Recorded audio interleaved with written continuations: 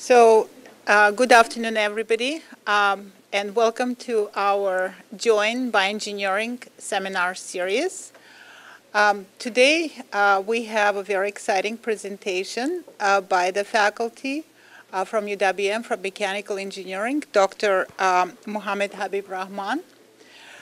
Dr. Rahman received his first degree from Khulna University of Engineering and Technology in Bangladesh. And then he went to Japan to get his master's in biorobotics. Later, he moved to Canada and did his PhD in engineering and received his degree from University of Quebec. And from 2012 to 2014, Dr. Rahman worked as a postdoctoral research fellow in biorobotics at McGill University. And in 2014, in 2015, he joined our faculty in College of Engineering. So today, Dr. Rahman will be presenting a very interesting topic on robotic exoskeleton for rehabilitation and motion assist. So design, development, and control. And without further ado, I would like you to give a very big welcome to Dr. Rahman and enjoy the presentation.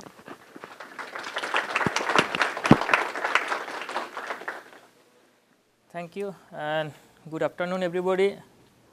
So we'll present today my research on rehabilitation robotics. So I will present my research, and I will show some difficulties that we have faced and how we have overcome these things, and that will be helpful for you to learn if you want to go in this direction of research. So that's why the topic is today is design, development, and control. I will focus in these three areas of exoskeleton robot. The research now going in my lab, there are a couple of branches we are now working on: wearable robotic device, and also we are working on the now robot to educate or to interact with the people to make it more intelligent. We also work on the mobile robotics, so that two robots can work together to do a particular task. Today I will focus only on exoskeleton robot and its design and development and control schemes. The presentation will organize this way. First, I will discuss some motivation. I mean, this is true for all research, that why you want to go in these directions. We'll show some numbers and some fact that help us to motivate to go in these directions. And I will focus a little bit on the existing exoskeleton device or end effector type device for rehabilitations, some state of the arts of the present research on this area. And now for next step, I will discuss some things on design consideration. If you want to make some exoskeleton robot or end effector type robot, what are the design consideration if I want to use it for the humans? And next, some research challenge and the control and some experiments. These are where I will present these things today. So the major motivation of research is the disability, to handle the disability. It seems that number of disabled people keeps increasing day by day. I mean, there are a number of factors that consider to add for the disability. That's the elderly people are aging day by day, and there are few others diseases like strokes, cardiovascular disease, trauma, sports injury. These are one of the major cause of disability. I will focus today on elderly and strokes. These two key points. Then we will see the numbers that help us to motivate in this direction. This is the statistics of world population right now. I mean, current. We can see the senior citizens now is like over 483 millions, and it is projected to rise about over 974 million by 2030.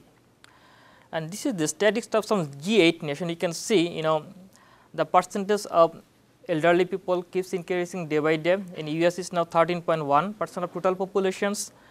It is projected that by 2050 it will go up to like to 20%. This is good sign, because the life expectancy is increasing due to the advancement of knowledge of science and medication and other things. But on the other hand, we have some disabled people increasing day by day. So how to handle this issue? This is another issue. Okay. Now, if you think about the stroke, then other key factors of disability, this is the statistics. We can see globally 50 million people affected with the stroke, okay, anytime. And each year, in addition, 17 million people affected with the strokes. In America, it's like over 800,000 Americans suffer a stroke each year. 85% stroke patients incur arm impairment, 40% victims are chronically impaired. These are the numbers you can see, and these numbers is increasing day by day. But we have always shortage of doctor and other things. So this is a large number of population need to handle. And if we see the economic burden for this, and global burden is $863 billion, and USA is like $65.5 billion annually. So it means the statistics I showed just few minutes ago that is increasing day by day. Number of elderly people increasing, stroke affected people increasing. That's the reasons we are actually shortage of doctors, physiotherapists and other things. So we need additional support to help these disabled peoples. And the treatment for this kind of disabled people needs manipulative physiotherapy from highly skilled medical personnel, and also need person to person caring. And other thing, the treatment duration is really long. Sometimes it takes more than a year or 2 years. So like this. So these are the major motivations, and we thought if we can make a robot so that they can assist with the doctors, assist the physically disabled people, it will be a great advancement. And that's why we drive in this direction for research. We developed the exoskeleton type robot. We are still designing the commercial pre-prototype. This is the experimental versions. My one undergraduate student working on the hand rehabilitation robot, another group is also working on the leg exoskeleton robot. So these are the 3 areas we are working right now. Now I will discuss little bit on the type of rehabilitation device exists for the upper limb exoskeleton robot or end effector robot. This is the end effector type robot. The definition is simple. In case of end effector robot, the robot will not be wired. Some part of the hand or arm will be connected with the robot. It will be just in front of the subject, so they can move the arms. On contrary to this exoskeleton type robot, you can see from here, I mean it will be wired like a shaft from the lateral side of the limb. In case of leg exoskeleton robot, it will be wired from the lateral side. So it's kind of different between these, and both has some advantage and disadvantage. We will discuss it probably in next few slides. If you can see for exoskeleton type, so it can move every joint separately. This is good things. Other complicated thing is hard to control. On the other hand, end effector type, it just grab the hand, so it can move these things. But if I ask to go for the individual joint movement, this and that, it is difficult for this kind of robot. So now I will show some previous research on this area, and you will see some differences in each researchers or in research universities result outcomes. Gentle as project, this has a 3 degree of freedom robots. Okay. So human hand has a 7 degree of freedom. So it can go like up and down. So shoulder joint has 3 degree of freedom, elbow and forearm has 2 degree of freedom, wrist has 2 degree of freedom more, so 7 degree of freedom. So this is 3 degree of freedom, and this is the Abel robot, is like 4 degree of freedom. This is only for hand, and MIT Menace has a 5 degree of freedom. So just it's clear right now that if I want to give physiotherapy to whole arm, then we need more degree of freedom. This is the one things. And other thing, the range of motions you can see. For example, one robot was in exist and it has a limited range of motion. My hand can go from here to here 180 degree. So if some robot can go 1 to 90 degrees, so it's not good for me to give the rehabilitation therapy. So these are the fundamental things: degree of freedom and the range of motions. Some robots built with the cable. You can see there is a cable here. So cable system, what happens? It gives some jerking or compliance, extra compliance. Something is not really good for the patients with the disability. So it always feels some kind of vibrations, and in the kind of stroke affected patient, they always have sudden contractions, or sometimes they are flaccid muscles. So these are the 2 different scenarios. So this cable transmission system is always not working good. Lack of proper safety features.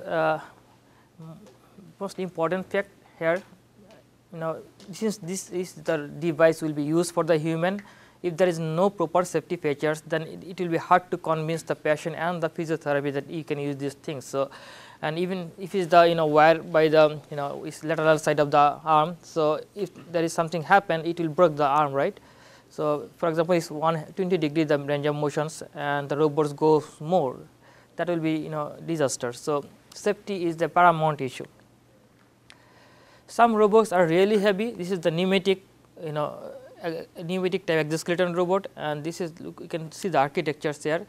And if it's like a really big machines like robot, it's also hard to convince the patients and the physiotherapists and the clinicians this robot is good to use. So, these are the couple of things, and if you think the structure is heavy, then we need really huge motors, large size of motors, and to operate this kind of motor we need a huge power. So, these are everything related to each other. So, for the design, everything should be light in weight, so that we can choose the right motors and other things. So, design consideration. Now, I will say these are the kind of limitations, a few limitations I sought out, and now we will figure it out what will be the design consideration, less degree of freedom and range of motions. So, when we will design a robots for human upper or lower limb or the hand, then we have to first consider what are the degree of freedom exists for the human and the range of motions. So, the robot should be designed in such a way that it covers all the degree of freedom and covers all the range of motions. Okay. Otherwise, it will be helpful for a particular group of patients. Okay. These are the key things. Measures factor considered selecting the movable range is safety of the robots and the movement required. As I said, if you can see some data of a typical adult or typical kid, it's not necessary that everybody has the same range of motions and degree of freedom. So, provision should be included in the design, so that you can adjust the safety limit. Some has really 145, some has 140. For the elbow is the same thing, is 120 degree for some patients, some is 125 degree. So, provision should be added, so that you can easily adjust the safety limits in the software and the hardware. Lightweight, as I said, is really important. Lightweight gives me this device will be looks really simple and nice. Then it will help you to choose the light motors, and it will be helpful to easy to control, because if it is the heavy things, if you move this thing, there is a huge inertia. So, when we will design this kind of robot, then we have to think, okay, what are the materials we should use, okay, how to make it more light, how to make it really nice to convince the physiotherapist and the clinicians as well. For the safety, different level of safety should be added, hardware constraints, software constraints, limit switch, emergency switch, multiple safety features. If one thing is fault, then other can work. Accurate force feedback, this is another approach, because this robot will be used for passive, active assisted and active rehabilitation. So, if there we should have some kind of force sensor or EMG sensors. If there is a not there is some delay with the force sensing or the feedback, the problem the patient will try to move the robot, it will not help him to move, other than it will just push it back. So, accurate force sensor feedback is really important, so that it helps the patients for motion assist as well as for rehabilitation, active rehabilitations. Wiring comfort, ergonomic issue is there, because this robot will be used for long times in a session like 90 minutes or 30 minutes or more than this. So, wiring comfort is essential, ergonomic design is also essential, otherwise it will not be comfortable for the patients. Complexity, it's a simple thing. Sometimes we need to do some assumptions, because as I said, shoulder joint has a 3 degree of freedom. It has 2 degree of freedom more. We can go up little bit. It's called elevation and depressions. So, when we will design a mechanical device, we make it more simple, so that it can work, it can serve the purpose, but not make it too complex. If you make it too complex designs, I mean, it will need lot of parts, moving parts, and this is moving, and it will hard to control as well. Okay. So, we need to do some trade off here. Gravity force compensations. For exoskeleton type robot, it wired the arm. So, if robot put extra weight to the human head, this is not acceptable. Okay. For end effector type, it's outside, and it just hold the arm. So, we need to think about it. The robot should be actively compensate the gravity. when he wired the arms, the robot should compensate the gravity of the subjects, the robot should compensate the gravity of the links, and I mean this is really important. If you can think, if robot is in these positions and sometimes power is cut off, okay, then it may fall down, right, with the robot's arm plus robot link, it will be harmful. So, you need to think about this, how to compensate this gravity. So, in brief, these are the limitations we have to consider: design and structure, joint mechanism, and actuator selector. Because actuation selection is another important issue. You can go with the huge actuator that will give you like for example, for this movement we need like 50 Newton meter torques, and if you can pick a big motor, it can give you 80 Newton meter torque. It will serve the purpose. The problem is if you choose a large motor, then it will give you extra weight, and that means it will give you extra inertia, and it will be hard to control. So, you need proper calculations. What will be the joint torque for each joints required? If there is a spasticity, what will be the joint torques required for each joints? If there is other non-linearities, we cannot consider what will be the joint torques.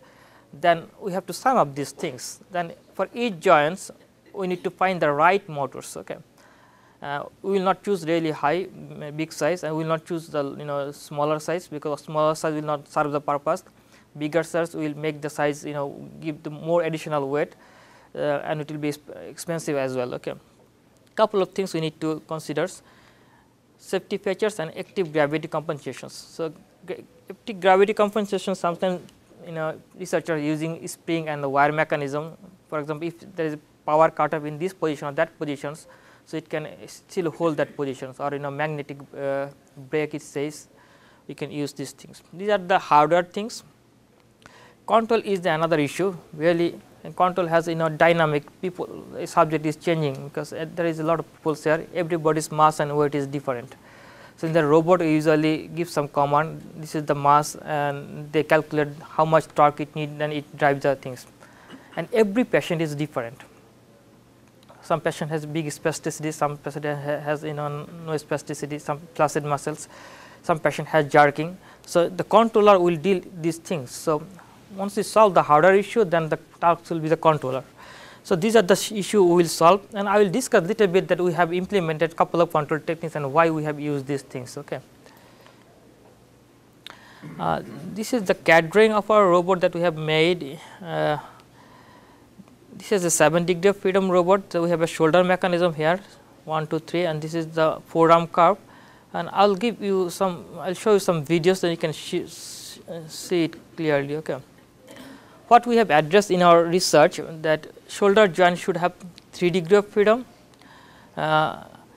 We have covered 140 degree for this motion, but it could be go a little bit more high, 160 or 80 degree. Okay. And internal external rotation, this is 85 to 75 degrees, this is the natural things.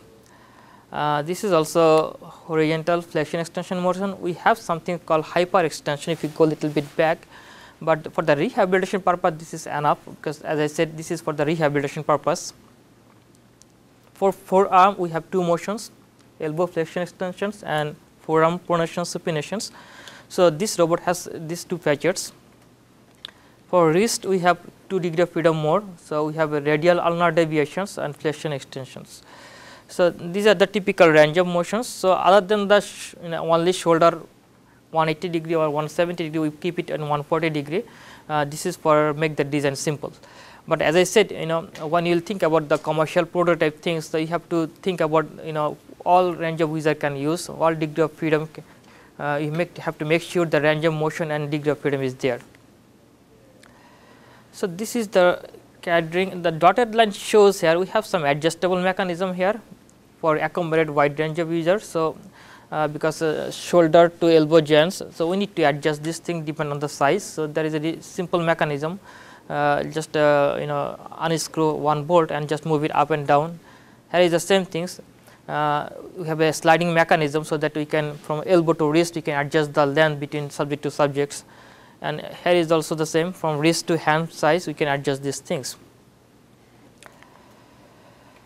Dynamic modeling, we have used Newton-Euler method, because dynamic modeling has a mass parameter, and you can see that the robot has a mass and human has a mass. So, we need to consider these things, mass and inertial properties.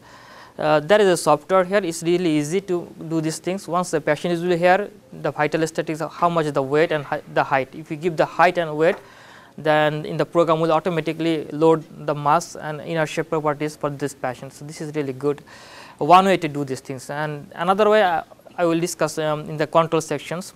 We have used typical adult mass, and the controller was designed in such a way it can accommodate wide range of users. Okay. That has a learning algorithm inside the controller. So, it can automatically adjust the parameters. These are the control techniques. Some is really simple, PID, proportional integral derivative control, whereas the control background, this in PID we do not use any mass and inertial properties, okay, and it is also working really fine. In the computed torque control techniques, we use the patient's mass, but this is the ideal control techniques. If there is a non-linearity, for example, sudden jerking or center of gravity change, or there is a little frictions come, this controller is not working good. On the other hand, sliding mode control technique is a non-linear control technique, is really robust, but the problem of the traditional sliding mode control technique, it has little jerking because it has chattering functions. So, we modify with the exponential reaching law. So, it has a smooth tracking. I will show some results with these control techniques. And also we have used the virtual decomposition control techniques, different control techniques. The purpose is the simple. In the PID, we do not need patient mass and inertial properties. So, for simple movement like elbow and forearm, we really do not need to go with this control technique. If we use the 7 joints movements all together, then probably we need the non-linear control techniques. There is a drop up menu, so we can just select the control techniques we want to use, and it is really easy to for us. Virtual decomposition control technique is good for the reasons, as I said, we do not need to change the mass and inertial property every time. It has a mechanism, control updating mechanism. So, it updates the inertial properties and mass automatically based on the error. If we run the robot 2 times and if we say the error is big, error means we are giving the command to the robot, follow this trajectory. I will show the examples. And if the error is big, so it will update automatically the mass and inertial properties. So, again the research challenge in any of these control techniques will be the dynamic trajectory tracking. Okay, this is the schematic of the control. I will give a brief introduction here. You can see in the bottom theta d is the desired trajectory. So, if I want to move the robot, I have to give some commands. Okay. Just move the elbow. So, we have to give a command, the elbow trajectory, or the move internal and external rotations, I have to give a command there. And in the control architecture, you can see we have a mass properties is here, V is the velocity and centrifugal terms, and G is the gravity terms. This comes from the dynamic modeling of a robots. So, in any mechanical system, so we always do a dynamic modeling. So, this is simple things. For human arm, it is a manipulator, serial manipulators is the same like a robots. Okay. So, we just make it to double these things. In short, this is the control architectures. So, in my research, we have covered 3 types of exercise: passive, active, and active assisted exercise. In case of passive, patient remains passive, he does not do anything. So, there is a bunch of library of exercise, elbow movement, forearm movement, elbow or forearm movement, or internal external rotations, or combination of this. So, we give a exercise from this pool and controller work on this exercise, and that gives the joint thrust to the robot, so robot can move. This is the one way to do. In active rehabilitation exercise, there is a force sensors and EMG sensors. Force is on the handle of the robots, and EMG we put sensor on the muscles. So, you can see there is a EMG based controller and the force sensor based controller. How it works? It depends on the patients. If the patient EMG signal is really good, then robot will take the signals from the muscles and it will give the controller that okay, let us work with the EMG based control because his EMG signal is good. Then it will give the joint torque to the motors. Motor will move according to the EMG signals. EMG signals actually give us the true reflections, the motions of human. Okay. Because each muscle is responsible for each movement. So, if I want to move this direction, it means my biceps is working and there is a triceps there. Okay. If I want to move this direction, this is the deltoid, this is working with me, because the movement of the body is with the skeletal muscles. Okay. because this is the give us the energy to move these things. Okay. So, it means we have to analyze the muscle signals. There is a this is a long programming thing. So, we are using neurophysical controller. So, we have a mapping of all these areas. So, we move with different grid and work with the lots of subjects and make the control with neurophysical control. So, now if the EMG we can go there, it can know that which area you are. Okay. And other thing, EMG is the highly nonlinear. Each person EMG is different, and again for in my case, for each session EMG will be different. Okay. So, there is a learning algorithm in there. So, if you want to work with the EMG based control, you have to think about it, how to make it more efficient. Okay. If EMG signal is not good, for example, some patients does not have a really good EMG signal, we have the force sensor signal in the wrist, on the wrist. So, the robot will move based on the force sensor signal. This is the simple architecture of the control techniques. So, we are using National Instrument device.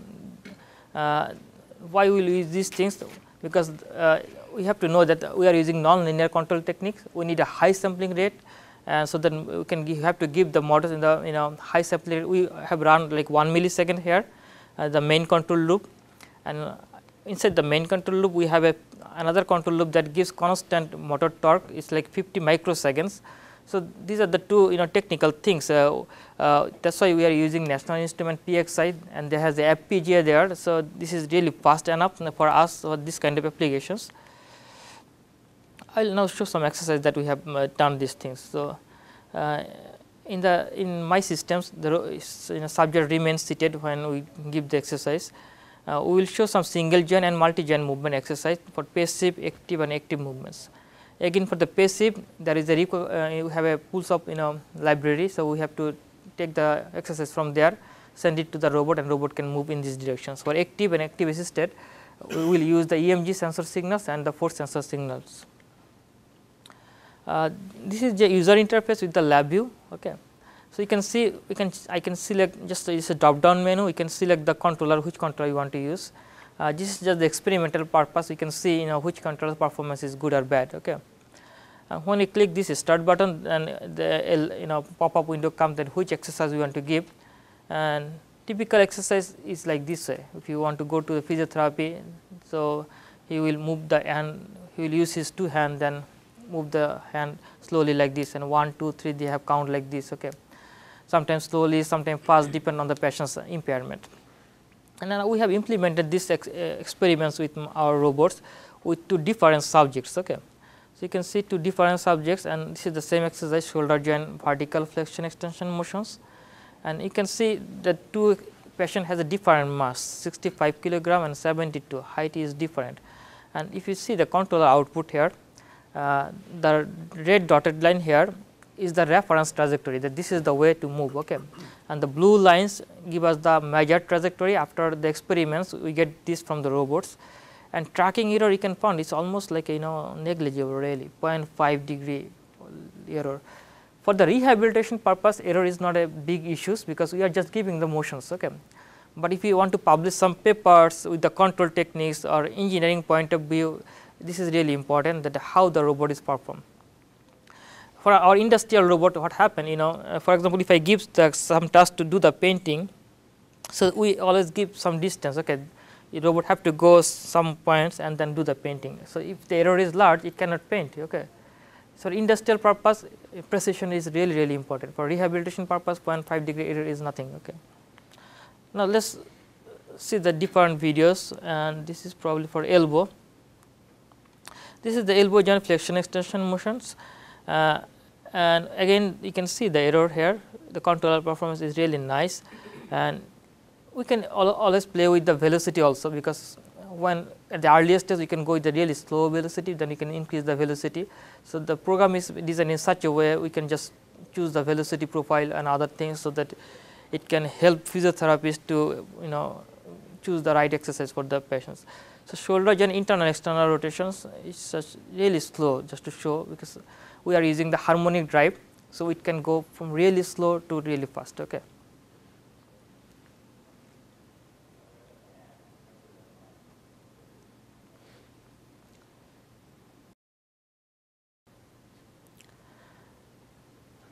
this is elbow and forearm together. So, now we are moving 2 joints. That's the why the robot is good, because you can ask him to do any task. So, now we are elbow, then internal external rotation, you can choose the cycle, okay, go for that 30-minute sessions. So, it is not a fatigue because there will no need a human to be there, okay, physiotherapists or no friend or clinicians. So, you can put the cycle there, so you can go 30 minutes, you can put, okay, these 2 joints work together, now it's elbow and forearm working together, and you can make combination of 2 or 3 joints. This is the diagonal reaching movement, now it's a combination of 4 joints. So, now we are going these directions, you can see. So, it means you can program like your way, depends on the subject impairment. So, it can give you the exercise. In the rehabilitation purpose, it is really important we go for repetitive exercise and longer period of time. Okay. So, you can program these things, okay, 30 minutes, repetitive means you can change the cycles, okay, fast, slow and other things. Same exercise I will show with the fast movement, you can see same things. Okay. The previous one, it takes like 2.8 seconds, so you can make it half, 1.4 seconds. Even the controller performance is really good, you can see here that Cartesian trajectory it was. Cartesian means end effector, the tracking error is less than 2 centimeters. Now, simultaneous movement of all joints. So, in case of typical rehabilitation exercise, physician or doctor give us some functional task, but it is hard to accommodate like 7 joints together. So, in robots we can make it, okay. We have program like this, now you can have seen this thing that is moving 7 joints together.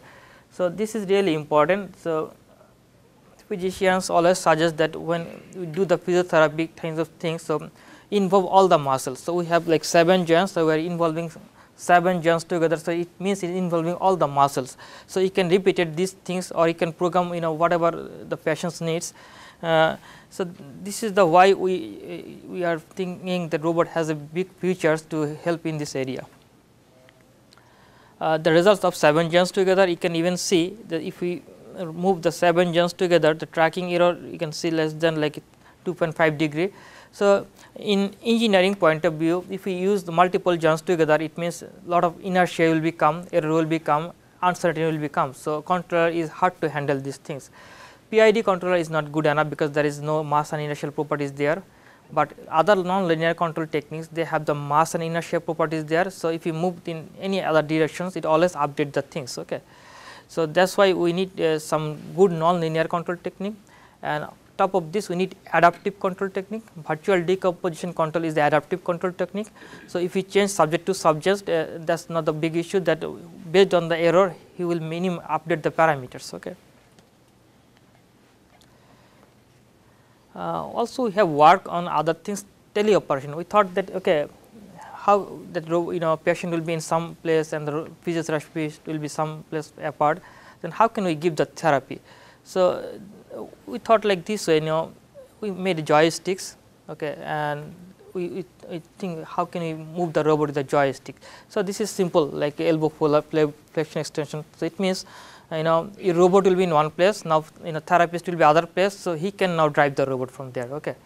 And we will make the robot intelligent with the force sensor, so he can get virtual feedback, okay, he is getting pain on other things. So, you can speed the movement, slow, because this is all in your hand, you can speed up this thing, slow this thing, random movement, you can change real time, okay. Let us go to the next things, then we will show another joints. So, this is the small things, but it has 7 joints together, okay. So, it is really nice, you can play here, okay. So, in future it will be like this, I mean if you want to serve many peoples as a clinician or a therapist. So, I will be on place and I can serve many people sitting in one place, so I do not need to go in different places. Now, it is a little bit complex, we will go elbow and forearm together with the same small things. Look, so we can even run 2 joints together, elbow and forearm. And this small thing is nothing, just the prototype of the big one. So, whatever is done is just reflecting there, okay. Diagonal reaching movement. So, it means like 4 joints together, okay. So, this is just proof of concept that we can remotely operate this device, there is a big features. So, now the things need to make a commercial things, prototypes, this exoskeleton robot, and to convince patients and the therapist, okay, that you can use these things and to validate their study that okay, if we use the robot, then it will be really efficient. Then the second phase is we have just showed the passive things. Now we will show the active rehabilitation things, and research has done like this. If we give some visual feedbacks that improve the rehabilitation performance. So we make some kind of interface like this, okay, and this is even the passive, giving some task, okay, go for a square shape movement or in a triangular shape movement. The robot is moving these things. This is still the passive, but he just know that what he is doing now. But this is the active things. There is a force sensors, and we give him passenger task subject that okay, follow this trajectory, okay. So and what the robot is doing, he is actively compensate the gravity, and the subject is just pushing the robot to follow the curve, okay. So when he is pushing the robot to follow this kind of curve, this is the it's called the Cartesian trajectory tracking end effector. So if I move like this, it means you have multiple muscles movements here, not elbow and forearm. So a physiotherapist always gives functional tasks, okay, clean the tables or wash the wall or do something. So if you ask him to draw something, you can realize multiple muscle movement involved here. So this is really good things here. And this is I will call active assisted exercise. I will explain first what it does. You can see the dot here. So we will give the robot a task, the patient a task, okay, go to this dot mark, okay, and in the path if he fails to do this thing, then robot will help him to do this thing, he will push it, okay. Let us see the video first.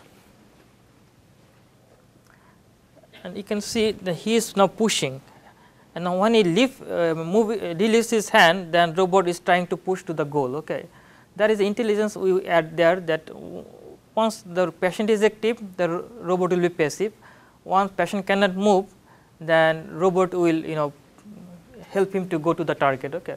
So it is kind of active assisted things. You can see when he release, then robot know the target and he try to push him there, okay.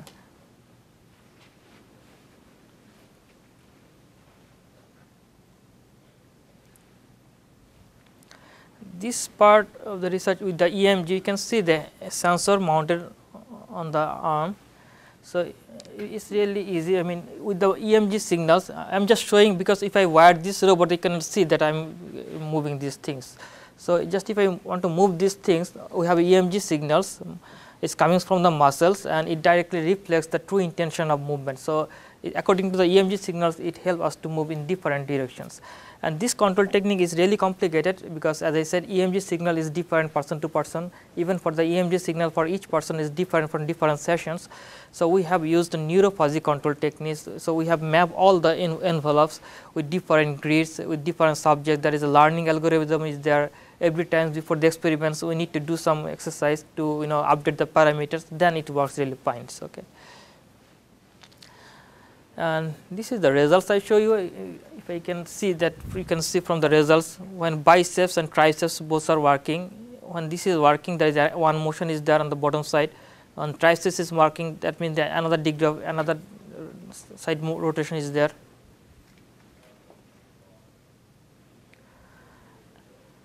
And the results of this EMG based experiment, the green line shows here the muscle activation. Okay. And this figure show that when muscle activates the same motions, okay, to perform the same motion we need more power when robot is not assisting us. And this is the experiment with the robots. You can see when robot assisting us with the same motions, we don't have similar pattern. It means robot is assisting, we don't need much more muscle power. So this is the experiment for motion assist, who the person who is really disabled cannot move the arm in in efficient way. He can wire this robot, he will just try to move the robot, then muscle signal will amplify and it help with the patient to move the arm. So it means if we need to do some daily activities with the robots, it will really helpful. We do not need a lot of muscle powers, and this is ultimately kind of for elderly peoples. Actually, those does not have an arm impairment, but they have the weak muscle structures, cannot do his own tasks, and this kind of robot will help them as a motion assist device. Now we are working on two other things, so make the task really complicated. Okay, we are making some kind of maze like this. So every times, in different therapeutic sessions, you will give a complex task like active things. So move the robot. So these are the game. Once you pass the one level, then we will give another things. I will go show you. We are also making this kind of game for VR virtual reality environment. Giving the task, okay, go this point. If you go this point in the specified amount of time, we will get a score there. Okay, just kind of motivations that you are doing good. So it means to involve the patient actively to do some tasks. Okay, so this is really important. Once we are good with the passive rehabilitation exercise, we have to engage the patient. Okay, do some active rehabilitation exercise. We have to motivate the patients. Okay, if we can involve this thing, this is what will happen. We will just kind of game environment. Okay. So I have now another group. I am working with another researchers here that with the EEG based control. Okay, this will be a good challenge if we can solve these things. So because whatever we want to do is coming from the brain. So now I am moving my hand from the sensory cortex. So signal goes to the spinal cord, and from the spinal cord it goes to the arm. It emits the neurotransmitter to the muscle, and then we can move. So everything comes from the brain. So now we are researching to analyze the motion pattern from the brain. So if we can succeed, that will be really good things. But we are really in the earliest stage. We can just now get the signal to make it on and off. But the success will be if we can classify the signal even for the single motions. Okay, from the brain, if you can even get a single motion, for example, one motions or two motions. Okay, that will be real success. We are really working on this area right now. That's all my presentation. So if you have any questions.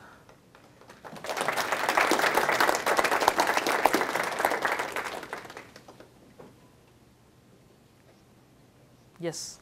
So you have the intention of using this in patient rehab? Yes.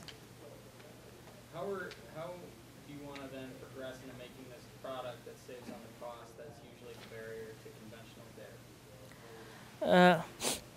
Think about because if you go to the physiotherapist, you are asking for the cost, right?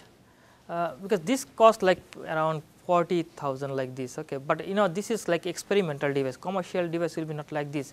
We have used very precise and very sophisticated motors, because this is not just for experiment. We have to publish paper to convince the people, get the grant. So the one motor costs like with the harmonic drive like 800 plus $1,200 each motors.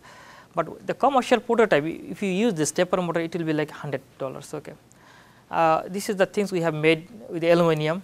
Okay, and in our lab, so we have to buy these things, go to the fabrication shop, give in the payment. But think about the commercial things. It will be everything will be carbon fiber. Okay, it's a really light carbon fiber. If you make a bulk product, it will be cheap. Other thing, the industrial PC we have used, as I said, NIPXI is cost $12,000. Okay, but we don't need these kind of things. With the $500 we have lot of things. Arduino is not good enough. We have a lot of portable computational device or compact trio we have in the national space like $2,000. We can do that trade of these things. And the good part is if you stay in the hospitals, and it can work 24/7. Okay, and if we can succeed that it can give the teleoperation, so anybody can do these things. And the other things I showed a little bit on hand rehabilitation device. We want to make this to send it to home, so that it will be really we will make with the 3D printing facilities. We will using low cost computational things, Arduino. So it will be really inexpensive. Think about going to the doctors, and there is a lot of bills involved. But if this can serve multiple patients for longer period of time, key thing is repetitive therapy for longer period. Okay, so it's really fatigue for the physiotherapist to go half an hour do the same things. It's really boring. Okay, but the robot can do really efficient way. Even you can involve like multiple muscles, multiple degree of freedom. This is really hard sometimes. Okay. Any questions? Yeah. Have you ever thought of incorporating like an Oculus or like a 3D? So Yeah, I have one group working on these things. Okay, he is working on virtual reality environment.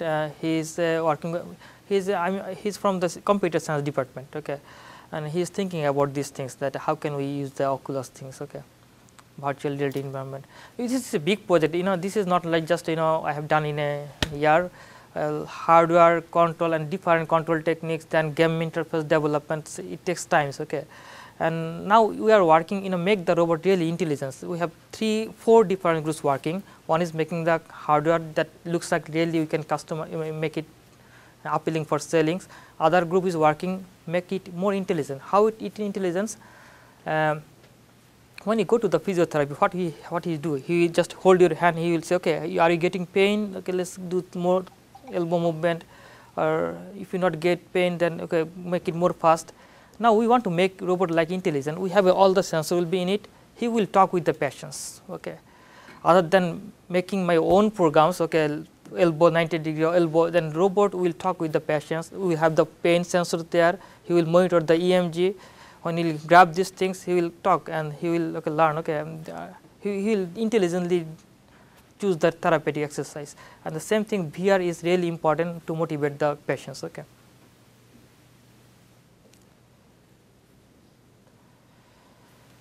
Yes. Does it do any measurements that can be used to track progress? Yes, definitely, because as I said, we are always recording all the things. Measurements, biorecording is like a EMG signals monitoring. Okay, and the good way to know how the patient progress is to see the patient that he is doing the task. Okay, and other thing biological, we always measure the EMG levels. Okay, during the experiments.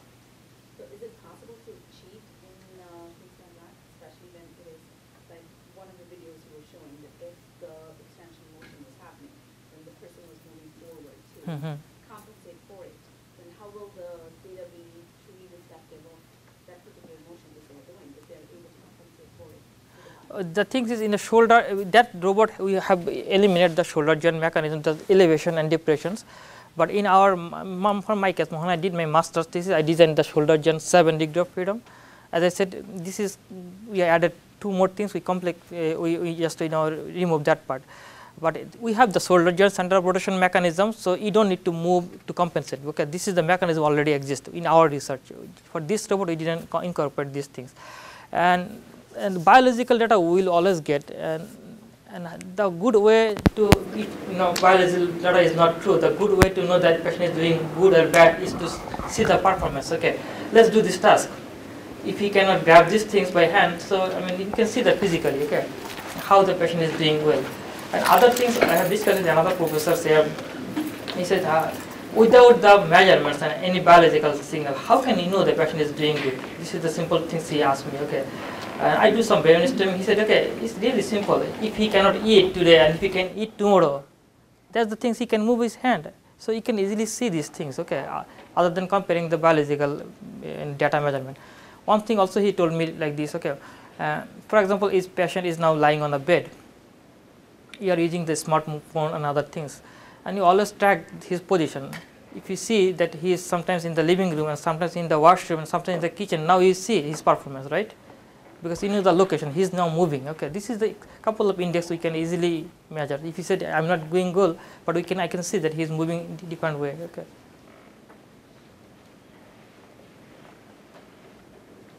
Yes. On some of the active assisted devices where they were tracking pattern, I was seeing the people we were testing, they weren't able to even follow the pattern as it was. Is that a function of the machine, or if you have a patient on there who's going to come from a curvy, how will you know? That's what the machine is. So they won't will they ever be able to follow that path directly?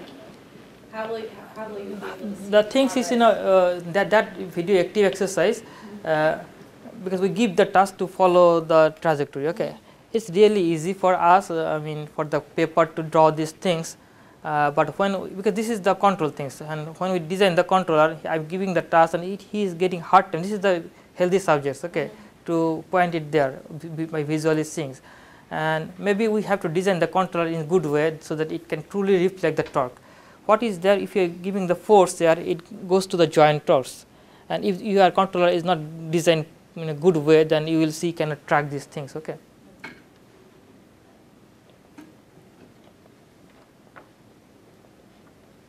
Any other questions? So if not, then much for interesting presentation, and